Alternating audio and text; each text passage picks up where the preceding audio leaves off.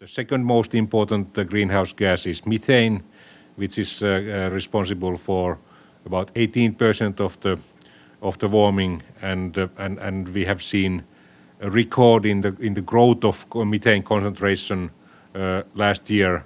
We have started this kind of reporting in 1983, and the annual growth was breaking record last year, and this is of course bad news. We know that this increase is very much coming from tropical areas where we have both wetlands and then we have also